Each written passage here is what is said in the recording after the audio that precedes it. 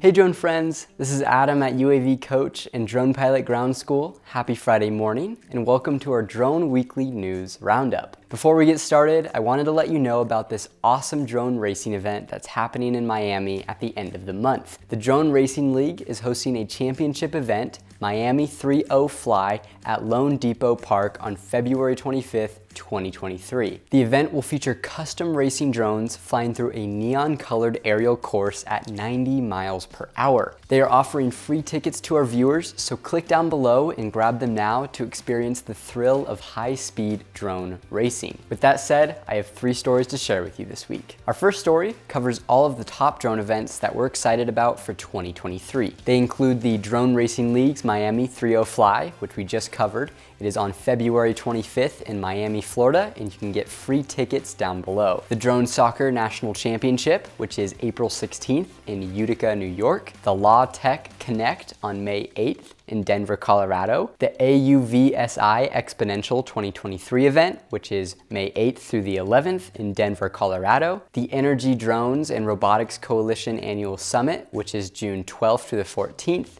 in Houston, Tennessee. And the Commercial UAV Expo, which is through September 5th through the 7th in Las Vegas, Nevada. Our next story involves Flyhound, a cutting-edge drone technology startup that looks to revolutionize the way people are found when they go missing. The company's module, which for now only works with DJI drones, utilizes radio signals to locate lost individuals. The module is capable of finding a missing person within a remarkable 30 minutes or less. It does this by triangulating cell signals from the phones of people lost in the wilderness, as well as those who may be disoriented and lost in an urban environment. It was also a part of the NECX Startup Incubator Program. And with its revolutionary technology, the company is hopeful about making a significant difference in the safety of individuals. And finally, if you've ever been annoyed at how loud your drone is, or always afraid of the possible glances and stares whenever you fly your drone, MIT has you covered. Researchers there have designed a new type of propeller to make drones quieter. By using a toroidal propeller shape,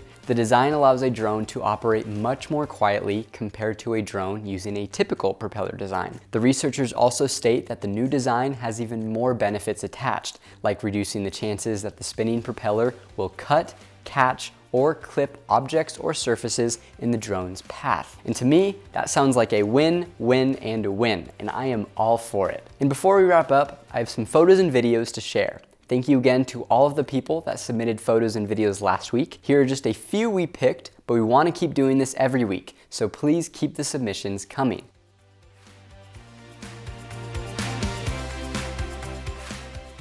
All right, that's all we have for this week. As always, check out the links below to read more about each story. Also, show us some love by subscribing to our YouTube channel and liking this video. And now I'll pass it off to you. Which drone events are you excited about this year? And what do you think about drones becoming quieter?